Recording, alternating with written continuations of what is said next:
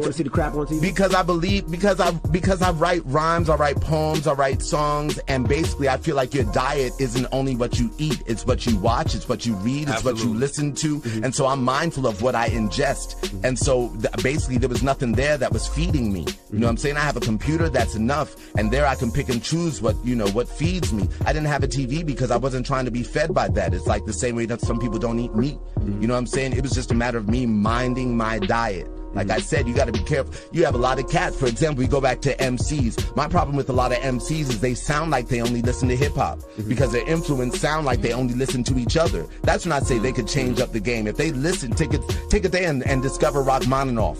Take a day and listen to like the unreleased Bob Marley stuff. Take a day and just travel sonically and let that influence how you come back to writing a rhyme. Change your diet is what I'm saying. If your diet is strip clubs, then of course you're only going to rhyme about strip.